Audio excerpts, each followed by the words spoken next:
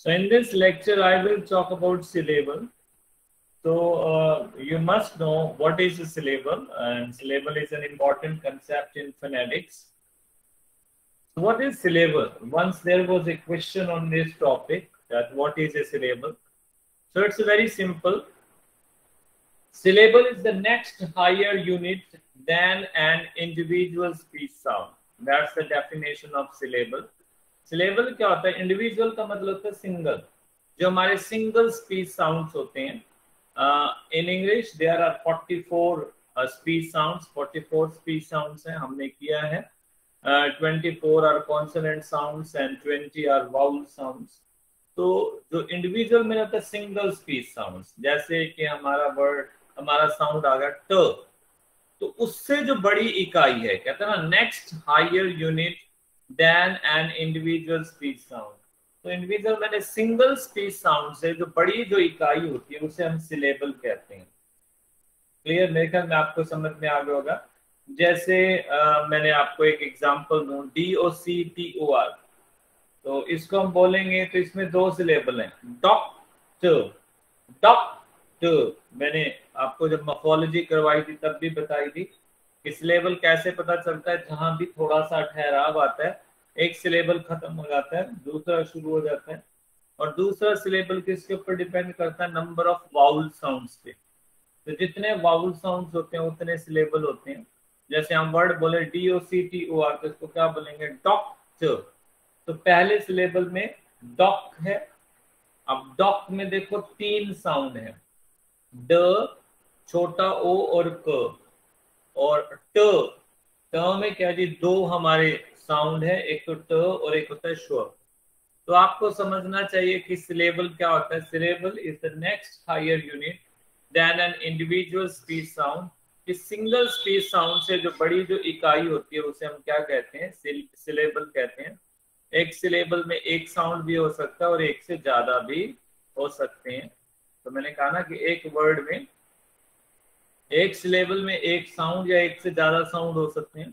उसी प्रकार एक वर्ड में एक सिलेबल भी हो सकता है और एक से ज्यादा सिलेबल भी हो सकती है. Actually syllable depends upon the vowel sound. There are as many syllables as there are vowel sounds. एक वर्ड में जितने वाउल साउंड होंगे उतने ही सिलेबल्स होते हैं. अगर एक वर्ड में 5 वाउल साउंड है तो उसमें सिलेबल 5 होंगे. तो in other words syllable depends upon vowel sound. जैसे आप वर्ड बोलिए बुक. बुक में केवल एक ही सिलेबल है क्योंकि हमने इकट्ठा बोल दिया, कहीं रुके नहीं. बुक. अब बुक में है एक सिलेबल लेकिन साउंड कितने हैं? 3 साउंड है. एक तो ब साउंड है, एक छोटा ऊ साउंड है और एक क साउंड है. फिर हम वर्ड बोलते हैं डॉक्टर. अब डॉक्टर में 2 सिलेबल हैं. बोल के देख लीजिए, डॉक और ट, DOCTOR, डॉक्टर. इसमें 2 सिलेबल हैं. और डॉक में फिर 3 साउंड आ गए, डी साउंड, छोटा ओ साउंड, क साउंड. TOR में एक तो ट साउंड हो गया. और एक मैंने आपको रूल बताया था उसका श्वा वाला, कि जब भी किसी वर्ड के एंड में ER, AR, UR, RE, OR आएगा तो वो श्वा हो जाएगा. तो डॉक्टर में 2 सिलेबल हैं. फिर आप नेक्स्ट वर्ड लिख लो. इसमें कितने सिलेबल हैं? कौन बताएगा? लाइब्रेरी में कितने सिलेबल हैं इस वर्ड में? 3 सिलेबल. कौन कौन से? जरा बताइए कौन कौन से सिलेबल है. 3 आपने बता तो दिए. लिप, रे, री. लाई, ब्रे, री, 3 है. नेक्स्ट वर्ड में बताओ कितने सिलेबल्स हैं? How many syllables are in the word? मैं प्रोनाउंस नहीं करूंगा, आप खुद प्रोनाउंस करो.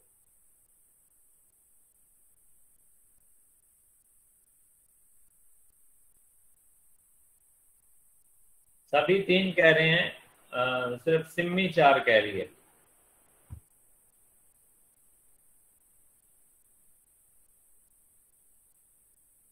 इसमें 4 हैं क्योंकि देखो 4 वाउल आ रहे हैं इसमें. टी, जे, ने, राइट. 4 हैं इसके अंदर। Degenerate. There are how many syllables? 4 syllable. 4 syllable. एक तो वाउल साउंड से पता चलते हैं, एक ठहराव से भी पता चलते हैं। अगर हम इस वर्ड को जितना भी जल्दी बोल लें तो डी के बाद भी रुकेंगे, जी के बाद भी रुकेंगे, न के बाद भी रुकेंगे और रेट तुम्हारा बोला जाएगा। तो जितना मर्जी फास्ट बोल के देख लीजिए। डीजेनरेट, डीजेनरेट, हम रुकते हैं। तो इस प्रकार आपको सिलेबल का पता होना चाहिए कि सिलेबल क्या होता है। A syllable is the next higher unit than an individual speech sound, than a single speech sound. Individual speech sound से जो बड़ी इकाई होती है उसे हम syllable कहते हैं। तो एक syllable में एक साउंड भी हो सकता है और एक से ज्यादा भी हो सकते हैं। सिमिलरली एक वर्ड में एक syllable भी हो सकता है और एक से ज्यादा भी हो सकता है। जैसे बुक एक वर्ड है, उसमें सिंगल syllable है। Doctor is also a word, it has 2 syllables. Library is another word, it has 3 syllables. Degenerate is another word, it has 4 syllables. तो ये आपको समझ में आ गया होगा आई थिंक। अब मार्किंग ऑफ सिलेबल, सिलेबल को दिखाते कैसे? देखो, syllables are shown through 2 methods, 2 तरीके से बताए जाते हैं। एक तो स्पेलिंग का होता है, एक तो जो सिलेबल डिवीजन होती है वो हाइफन के द्वारा दिखाई जाती है। हाइफन जानते हो ना, जैसे हम लिखते हैं सन इन लॉ, जब सन इन लॉ लिखते हैं तो उसमें हम क्या लगाते हैं? हाइफन का निशान लगाते हैं।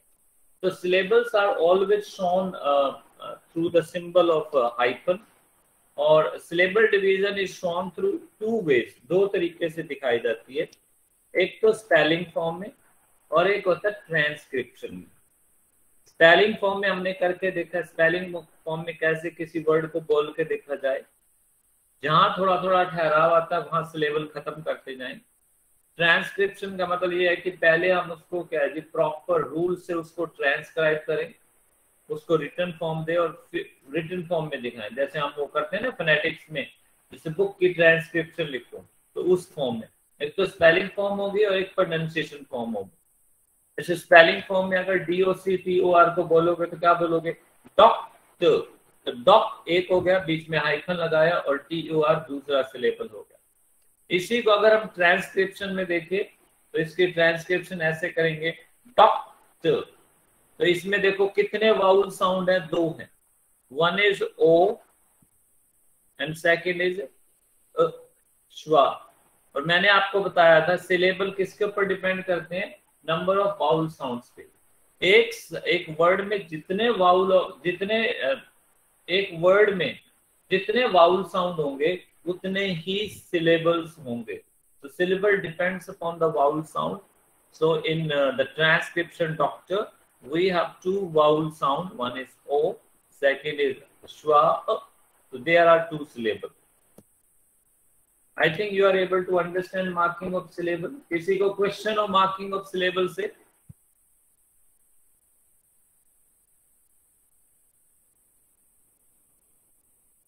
Waiting for your answer. Okay. The next point about syllables is nucleus of syllable. Nucleus माने क्या होता है? Central part, important part. अब syllable का nucleus कौन सा होता है? syllable का central part कौन सा होता है? वो मैं आपको अभी तक बता चुका हूँ। Vowel sound is the nucleus part. जो vowel sound होता है वो central part होता है syllables का। Means without vowel sound there can't be syllable. Syllable नहीं बन सकता. In order to call a syllable there must be vowel sound. Vowel sound होनी चाहिए. Syllable impossible without vowel sound. जितने number of syllables they depend upon the number of vowel sound, जो मैं already आपको discuss कर चुका हूँ कि जिस word में जितने vowel sound होंगे उसमें उतने ही syllable होंगे। ठीक है जी। अब आपको ये तो क्लियर हो गया कि न्यूक्लियस क्या है। अब थोड़े से और कंसेप्ट है इसमें, जैसे इसमें है रिलीजिंग कॉन्सोनेंट। रिलीजिंग कॉन्सोनेंट कौन सा होता है? The consonant which comes before the vowel sound. Vowel sound से पहले जो कॉन्सोनेंट आता है उसे हम रिलीजिंग कहते हैं। और अरेस्टिंग कॉन्सोनेंट का मतलब क्या होता है? The syllable which comes after the the consonant which comes after the vowel sound. जो वाउल का साउंड के बाद आता है उसे हम अरेस्टिंग कॉन्सोनेंट कहते हैं। जैसे आप कैट ले लो, अब कैट में जो अ साउंड है जो बीच में आ रहा है वो तो न्यूक्लियस है। न्यूक्लियस से पहले क्या आई हुई है? क साउंड आया हुआ है, वो हमारा रिलीजिंग कॉन्सोनेंट होगा। और के बाद जो ट है, जो जो सेंट्रल वाउल के बाद में आता है, वो हमारा अरेस्टिंग कॉन्सोनेंट होगा। Is it clear this? Nucleus of syllable. कुछ और नाम भी है। रिलीजिंग कॉन्सोनेंट को हम ऑनसेट भी कहते हैं और अरेस्टिंग कॉन्सोनेंट को कोडा भी कहते हैं। तो ये आपने ध्यान रखना है, ये वर्ड आपसे आ सकता है that what's the meaning of onset? So onset means releasing consonant. अब releasing consonant कौन सा होता है? The consonant which comes before the vowel sound. Vowel sound से पहले जो कॉन्सोनेंट आता है उसे हम रिलीजिंग कॉन्सोनेंट कहते हैं, और वाउल साउंड के बाद जो कॉन्सोनेंट आता है that is called arresting consonant और कोडा। I think is it clear? So syllables, they depend upon vowel sound. Without vowel sound, syllable is not possible. The number of syllable depend upon the number of vowel sounds. ठीक है? And the consonant which comes before the vowel sound is called the releasing consonant, and the consonant which comes after the vowel sound is called the arresting consonant. And releasing consonant has another name also, onset, and arresting consonant has another name also, and that is called coda. I think this slide clear to you? Any question? No. Okay. Now there is one exception to the rule of nucleus rule. तो हमने बताया था ना कि vowels are nucleus of a syllable. Without vowels, a syllable is not possible. But there is one exception to this rule. इस rule का एक exception भी है. In some situation, some consonant sounds, कुछ consonant sounds हैं, they also act as nucleus. वो भी nucleus का काम करते हैं. ठीक है? ये कौन से कॉन्सोनेंट होते हैं? ये तीन ही है, म, न, ल. Only these three consonant they act as nucleus. Nucleus का काम करते हैं एक सिलेबल में. जैसे वाउल साउंड काम करता है वैसे ये काम करते हैं. और ये जो म, न, ल हैं, they always come at the end of the word. Word की एंड में आते हैं, कभी बीच में नहीं आएंगे. ये आपने याद रखना है. They always come at the end of the sentence. ठीक है? And these consonant sounds, they also function as vowel sound का काम करते हैं, because whenever they come at the end of any word, किसी भी वर्ड के एंड में जब ये आते हैं तो वहां श्वा ड्रॉप हो जाता है. श्वा के लिए एक वाउल साउंड है, उसको ड्रॉप कर दिया जाता है. At the end of words आते हैं, vowel sound श्वा is drop. In other words, when m, n, l, they come at the end of the words, they act as nucleus. और ये न्यूक्लियस के रूप में किसका रोल परफॉर्म करते हैं? वाउल साउंड का ही करते हैं. इसलिए तो वाउल साउंड का जो श्वा है उसे ड्रॉप कर दिया जाता है. जैसे आप एग्जांपल ले लो, लास्ट में म आया हुआ है तो देखो बॉटम. अब बो तो आ गया, टम में श्वा आना चाहिए था, हमने उड़ा दिया. कॉटन, क्योंकि श्वा ड्रॉप कर दिया जाता है. कॉटन में अब टै के बाद श्वा भी आना चाहिए था, but we have get rid of that one. Then we have the riddle. In riddle, there must be schwa before l sound, but schwa has not been used. ये समझ में आ गया क्या ये वाला स्लाइड? कि वैसे तो हमेशा वाउल जो है वो न्यूक्लियस का काम करते हैं. Vowel sound, they play an important role in this syllable, but in some condition, वो कंडीशन कौन सी है? At the end of the words, three consonant m, n, l, they also act as nucleus. ये भी nucleus का काम कर सकते हैं. So when they are used as nucleus, जब हम म, न, ल को न्यूक्लियस का काम करवाते हैं at the end of the word, ठीक है, तो vowel sound श्वा is dropped. Vowel sound श्वा नहीं यूज किया जाता है. तो इन अदर वर्ड्स अगर हम इसको समझे तो आप ये कहना चाहते हैं कि म, न, ल दे फंक्शन एज वाउल. वाउल का काम ही करते हैं क्योंकि वाउल तो ड्रॉप कर दिया जाता है. Any question? क्या कह रहे हो आप?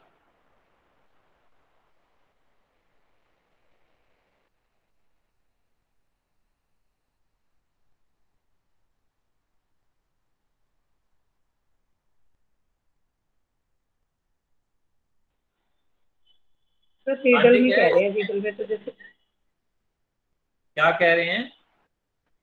सर रिडल में तो एंड में ई नहीं है। हाँ रिडल में नहीं, नहीं ई तो साइलेंट है ना। Okay sir. ई तो साइलेंट है ना, ई तो हमेशा साइलेंट रहता है। वर्ड तो यहाँ ल है ना। Got this point? ओके। और ये जब म न ल, दे function as vowel sound when they function as nucleus, जब ये न्यूक्लियस का काम करते हैं तो these consonant sounds they are called syllabic consonant. आपको पता होना चाहिए they are three syllabic consonant, तीन ही होते हैं म न ल। इन्हें थ्री सिलेबिक कॉन्सोनेंट क्यों कहते हैं?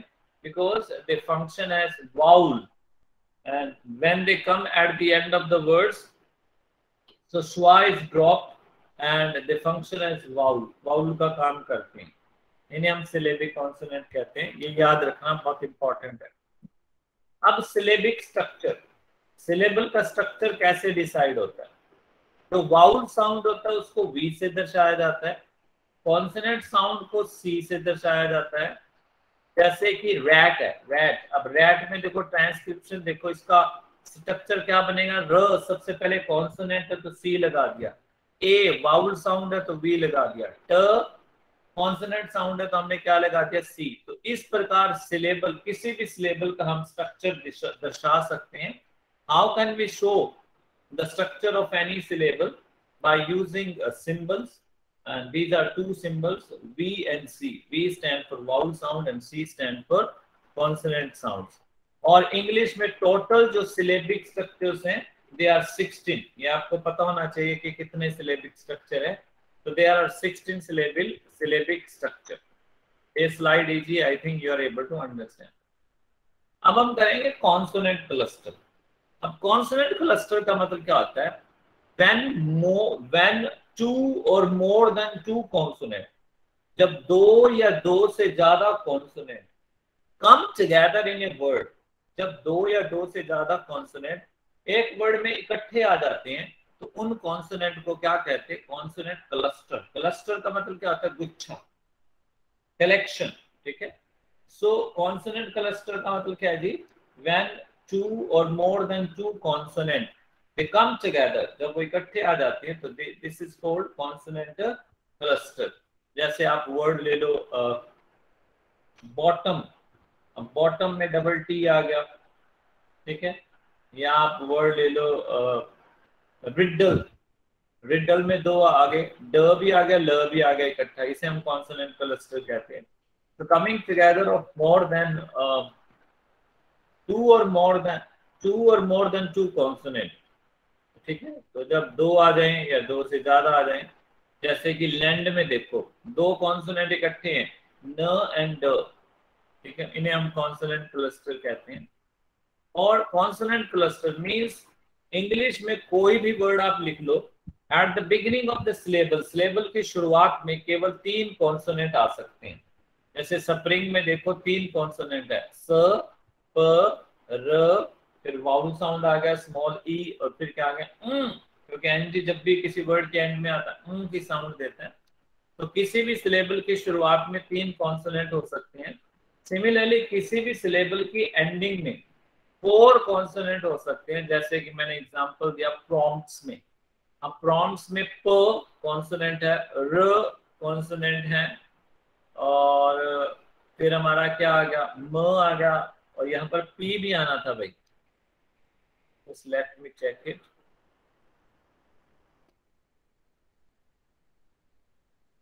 Just wait. Yes, prompt. देखो अब इसमें चार आ गए, एम, म साउंड, प साउंड, ट साउंड और स साउंड। तो there are how many consonant sounds? 4. तो आपको याद रखना है कॉन्सोनेंट क्लस्टर क्या होता है? When more than one consonant they come together in one syllable, एक ही सिलेबल में आ जाए, इकट्ठे आ जाए एक ही सिलेबल में। जैसे लैंड एक ही सिलेबल है, इकट्ठा है, तो इसमें देखो तो दो कॉन्सोनेंट आए हुए हैं, न और ड। ठीक है, तो किसी सिलेबल की शुरुआत में 3 कॉन्सोनेंट इकट्ठे आ सकते हैं और किसी सिलेबल के एंड में 4 कॉन्सोनेंट इकट्ठे आ सकते हैं। ठीक है जी। एक और इसमें टर्म होती है जिसे हम कहते हैं अब्यूटिंग कॉन्सोनेंट। अब अब्यूटिंग कॉन्सोनेंट का मीनिंग क्या है जी? The consonant which come in a word, जो एक वर्ड में आते हैं, but they belong to, they come together but they belong to different syllable. लेकिन वो जो आए तो इकट्ठे, लेकिन एक तो पहले वाले सिलेबल के साथ चला जाता है, दूसरा दूसरे वाले सिलेबल से। तो अब्यूटिंग consonant means those consonant which come together but they belong to different syllable से belong करते हैं। जैसे आप इस वर्ड को देख लो, SUBMIT, इसमें 2 कॉन्सोनेंट इकट्ठे आए, B भी आया, म भी आया। जरा इस वर्ड को बोल के देखिए, हम क्या बोलते हैं? सबमिट। आप देखो ब तो सब के साथ चला गया और म किसके साथ चला गया? इट के साथ। इसे हम कहते हैं अब्यूटिंग consonant. अब्यूटिंग consonant means those consonant which come together in a syllable but which comes together in a word but they belong to different syllables. Have you got it? समझ में आ गया आपको? Any question?